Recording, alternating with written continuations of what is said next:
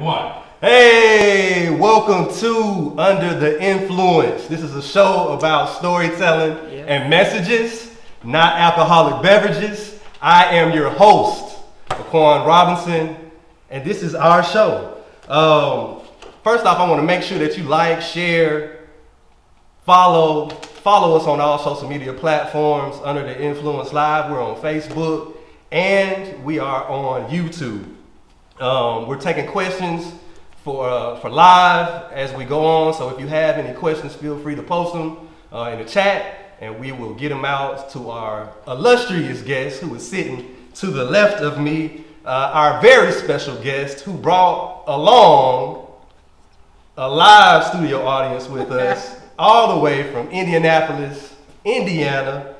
She is a artist, entrepreneur, storyteller, activist, and just an all-around good sister soldier. Give it up, everybody, for the wonderful Michelle Browder. Claps. Claps, claps, claps, claps.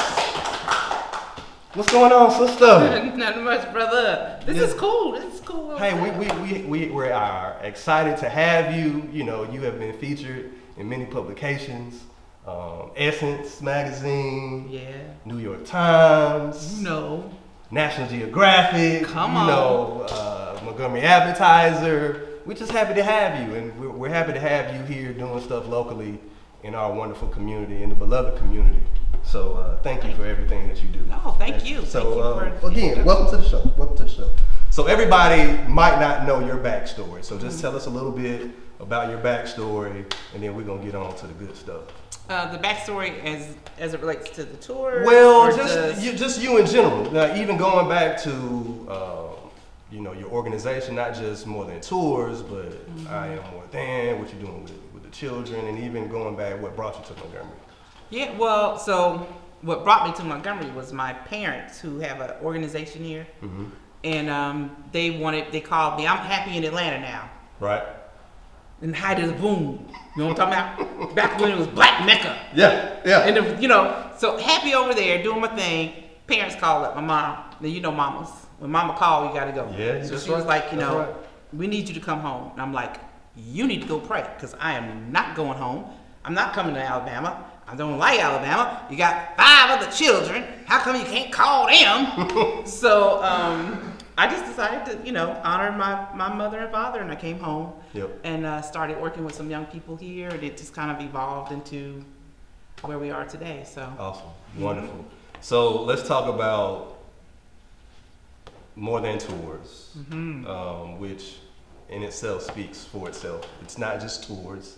I've been on it. I call it an experience. Would you agree with that statement? I would. Would y'all agree? Y'all getting part of the background over there. Yeah.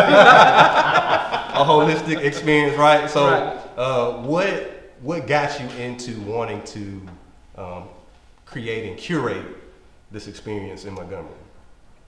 Well, first of all, A.G. Gaston says, A.G. Gaston, which was a millionaire out of Birmingham, Alabama, who started, his own business. He said, if you see a need, fulfill it. Okay. Right? So there was a need here to do tours.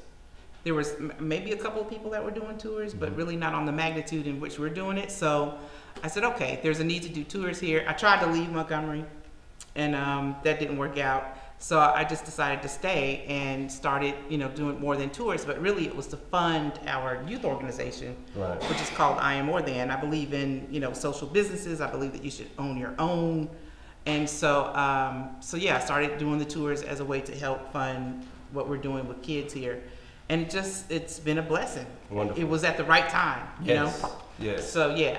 And so, in your experience that you create and cultivate, you really highlight some of the lesser known stories in our community. Right. So where did you first learn about those stories and that history that we don't really teach in our public school system? Well, I'm a lover of history.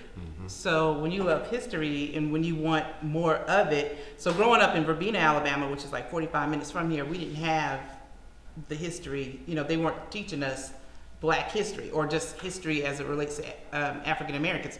So when I went to Atlanta, I started really seeking out you know, who am I, where, you know, our roots and everything. And from there, that's how it kind of started. But then when you read about Rosa Parks, or when you hear about Rosa Parks, it's always, oh, she was this little middle-aged woman that is so tired from sitting on the bus. And I'm like, no, that's not the case. She was a Garveyite, you know, the Marcus Garvey. The woman was a bad chick. But, you know, so that's what I wanted to highlight. I wanted to highlight not just Martin Luther King Jr., but people like Vernon Johns, who was the pastor before Martin Luther King Jr. Much more revolutionary. Absolutely. If you dig into it. Right. Absolutely. And so there's so many people here in Montgomery that we don't talk about. The gentleman who started DuPont, who worked for, what is his name? Help me. It's a gentleman who was here at Alabama State University, went on to be like this master chemist. I see his face right now. I cannot call his name. You know what I'm talking about. And so, yeah, so it's just highlighting people that have made great contributions from Alabama that we don't talk about. Absolutely. Yeah. So, obviously, we're dealing with COVID-19. Yes. So how have you been navigating COVID-19? Virtual tours. So what black people, what we're good at is taking what the master gives us. Okay. You know what I'm saying? Like, you know, during slavery, when slaves didn't have enough to eat, or the enslaved, they would take the scrapple from what was left. That's right. And make hog head cheese or pig feet or pig ear. So I just took what was left of COVID and turned it into a tour. You know, we give tours now all over the country. All you got to do is log on, hit that little button where you pay for it, and so it's been a blessing for me. What has the response been from that? Because, you know, we've, like you said, we've traditionally and historically have done more with less. Yes. Since we have been in this country, what has the reception been from our community in response to that? Well, can I be honest? I gotta be honest. Absolutely. So, like, 95% of my tours are white folks, from around the country.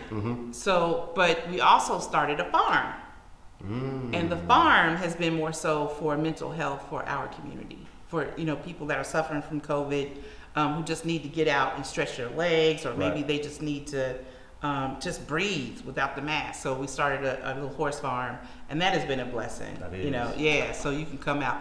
Kalandri was riding, and he looked kind of scared. Barely riding, or he was like this. Come on, man. You know you got to. Hey, producer. Kalandri, you know your game, man. Little horse. Buffalo Soldier. I did my best. Black cowboy. That's funny. That's funny. So, talking about mental health, obviously we have been dealing with COVID, and also coupled in this time of COVID, we've been seeing some social unrest, some things we've been continuing to talk about. How mentally, how has that impacted you? I was depressed. I'm like most folks. It was like, you know, because I stayed in Montgomery for my business, which was more than tours, and then to not do tours at all, it was like either I stay here and die, or I sink into a real deep dark depression. So, so we're just good at surviving. Right. You know, and so, but then the whole George Floyd thing happened, so you're stuck at home. You can't go out, so you have to look at this every day. Right. And it became bad for me. Sure. You know what I'm saying? So I just thought, I shut down. I stopped talking. I didn't want to talk to nobody. I didn't want to discuss anything. And then a friend called, and she was like, "What are you doing?" I'm like, "I'm not doing it. You know, I'm the black sheep of Montgomery. Nobody wants to." You know, every time you say something, here she go again. So I just said, you know what? Y'all go ahead and do whatever. And then she said, "We'll support it, whatever it is." So I'm like, Black Lives Matter. So that gives us a segue into what everybody really wants to talk about. Right. The mind behind the artwork at Court Square, around the fountain. What was the thought process behind that?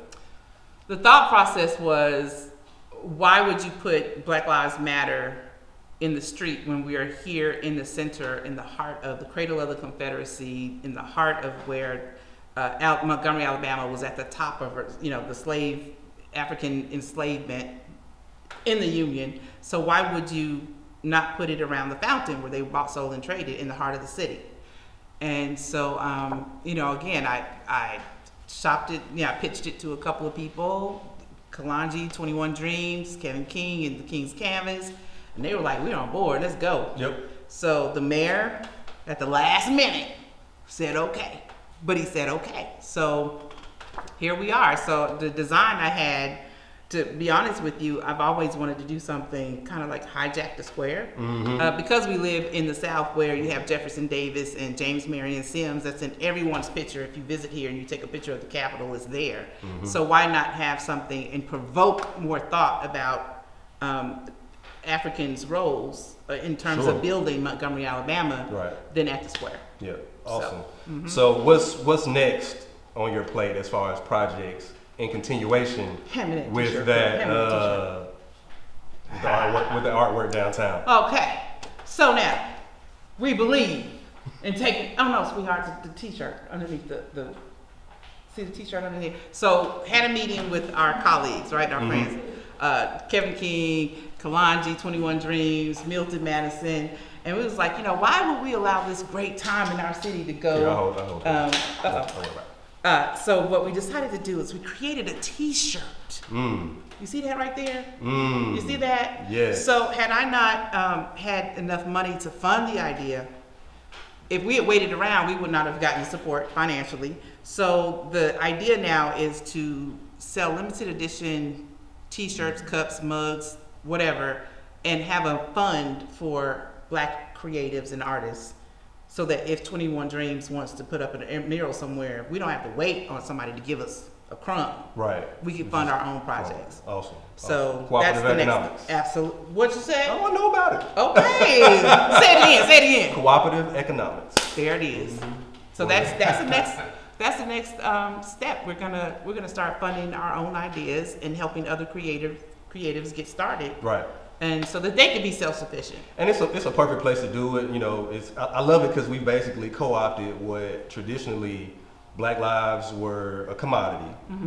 So they matter. They matter. Right? And so now we're doing the same thing, doing more with less. That's right. And creating and stimulating our economy in times of COVID. Right. Because if you look at all the activity that was surrounded by the artwork that our wonderful creatives in the community did, I mean, it was the most traffic that we've had since COVID started. So it was beautiful. So in times of civil unrest and where people are upset, we've got people coming together, which I think is what we need to be doing to continue the conversation. And the power of art too. Absolutely. We came around through art but we did something that Black folks don't normally do.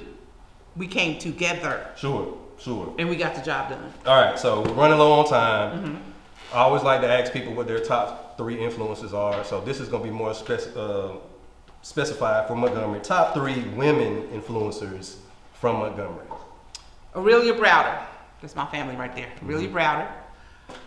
Top influencers would be the enslaved African women that built a lot of the buildings downtown, made the bricks. And then I would think thirdly would be Coretta Scott King.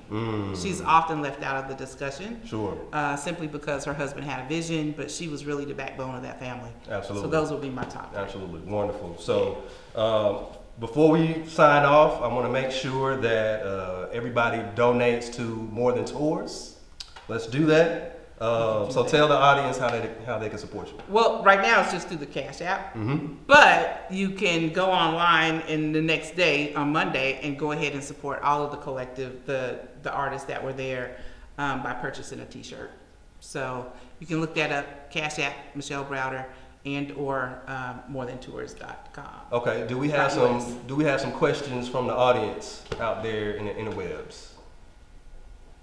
We had a question. The question was, what is your influence behind your art? Like, how did you get started with your art? Y'all don't want to know that for real. I got kicked out of school for 3 days for fighting when I was a kid.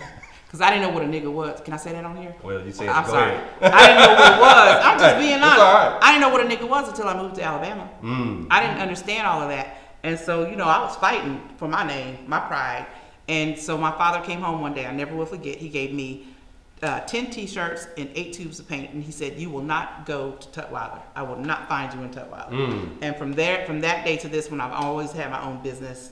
And so one of my influencers is my father and my Sure. mother because they kept me out of prison. See, understand? Get that. That's what you gotta do. So yeah, I'm just y'all asked, so I'm just gonna tell you that's what it was. You got any more questions over there, brother? Let's see. I do not. Okay. We got a lot of support. We got how many people we got logged in? We got 16 shares, like about 20 some people live. So you know. We building. We All building. right. Third episode. Do You are that. the first woman on our show. So we would not have How it we any do other this? way. How we do that right Yeah, there you go. Appreciate So we again happy to have you. Happy to give you the platform to tell your story. Thank you. So we can spread it out. Love to support you and continue to do what you have done. Thank you again, Michelle Browder. Thank you. That is going to be a wrap on our show. Thank y'all for watching Under the Influence.